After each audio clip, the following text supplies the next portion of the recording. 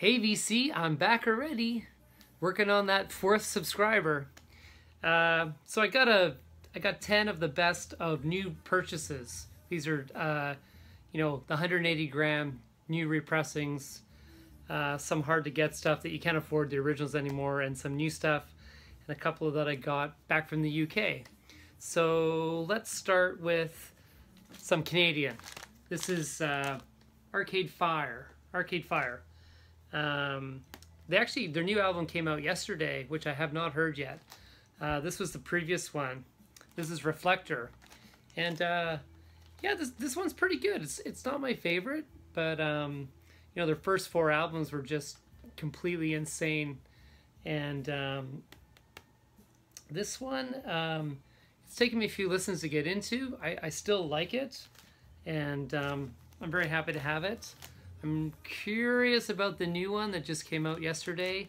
I haven't heard good reviews, so anyway, Arcade Fire, still one of the best new bands of the last 10 years. Proud that they're Canadian, and we'll get into this later. Okay, let's go for some Brit stuff. This is Paul Weller's new album. This is Kind of Revolution. This just came out maybe about a month ago, 3 weeks ago, and I've only listened to it once as well. I mean, it's hard for me to criticize. I'm a big Paul Weller fan. I pretty much have everything he's ever done, and yeah, this is great. Continues in that same rock, soul, R&B type of vibe. Great songwriting, and definitely a great album. So these next two are two that couldn't find them in Canada, so I ordered them off of Amazon UK, and they're just two essential Brit rock albums that have them on CD, and I just wanted to get them on vinyl. So the first is Pulp, Different Class, probably one of the greatest Brit rock albums of all time. Common People, such a classic song, and yeah, this is a must-have for any record collection. Certainly in the UK, you'd never see a record collection without this baby in it. Not as popular in North America, but I can assure you, Pulp Different Class is a must-have. And if you can find it in North America, pick it up. And my second pick from the UK was, of course, Blur, Park Life. Again, just such a great album, and what a front cover, eh? The Greyhound races, and of course, Park Life, End of a Century, Girls and Boys. Whole thing plays great from start to end. Again, an iconic album in the UK. Never really got what it deserved in North America, but this is fantastic.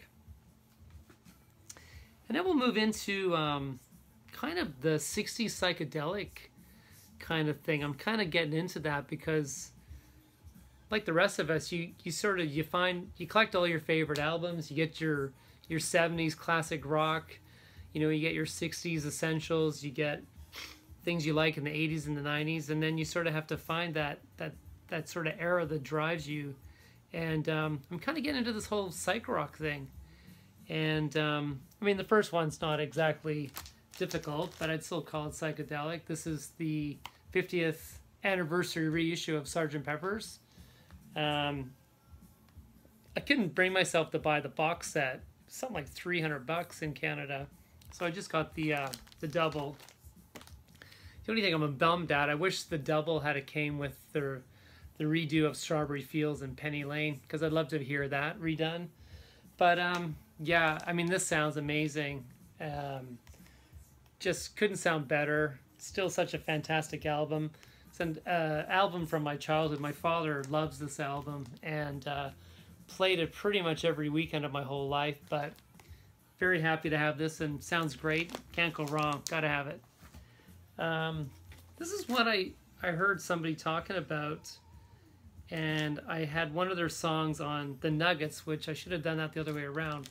But this is 13th Floor Elevators, and this is a mono reissue,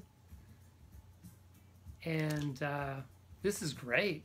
I'd never even heard of these guys, and I love this. This is like my new favorite go-to album right now. I mean, I guess the originals go for, in good condition, hundreds of dollars. So pretty cool that they've been reissuing these. And I had a choice of mono or stereo. The mono was about $5 more, but I thought it's mono. Mono always sounds better, right? So very cool. Loving this. And then, as I said, the classic Nuggets series. This is a remaster of that, which of course has like 13th floor elevators. It has so many things on it. And again, the Electric Prunes, that's my next reissue album that I want to get. Electric Prunes. Yeah, there's so many things on here. Some I've heard of before. Chocolate Watch Band. I also really dig them. Naz. I'd heard of them before. And yeah, this is great. Just sort of, I wanted something that sort of could get me into more psych bands and introduce more things to me. So I picked this one up. And then I also picked this one up, which was a UK psych bands, Insane Times. And this has some great stuff on it too. The Penny Peeps. I love their names of the bands. They were so creative. Or they were so high, one of the two.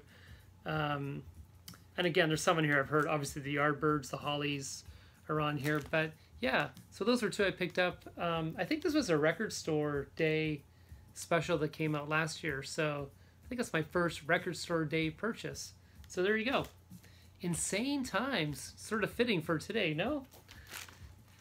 And my last two are another one I heard on somebody, I can't remember who recommended, but someone recommended this. King Gizzard and the Lizard Wizard. Oh my God. I researched these guys. They're from Australia, I think from Melbourne. And they're like a modern psych rock band. This is an insane album. I love this. This is one of my favorite things I've heard in the last little while. And I couldn't recommend this enough. Highlights are Gamma Knife and People Vultures. And both those songs have videos on YouTube, and I could not recommend watching them more. Check out King Gizzard and the Lizard Wizard. Fantastic. And the last one is, it's really good. I totally was surprised because his previous solo work hasn't been that amazing. There's been a few songs here and there. And I found quite a few of this on YouTube, and I was like, give it a chance, like, let me see. But I gotta say, there's 4 or 5 songs that I got into immediately. I don't have to do like the big review because there's already been a dozen people on the vinyl community that have reviewed this. But the new Roger Waters, this is the most Pink Floyd sounding album I've heard in many, many years. I've heard people compare this to Animals. So there you go. And this plays amazingly well. I've noticed he's, from his set list from his tour right now, he's starting to drop 4 or 5 of the songs into the tour. So it's obviously catching on. And this is a great album. In my opinion, by far his best solo album. And yeah, highly, highly recommended if you're a Pink Floyd fan. And definite must. So yeah, so that's my 10 recent new purchases, either new albums or re-releases on vinyl. And yeah, that's all I got. So again, happy Saturday. One more cheers. And enjoy your Sunday tomorrow, Sunday Vinyl Day.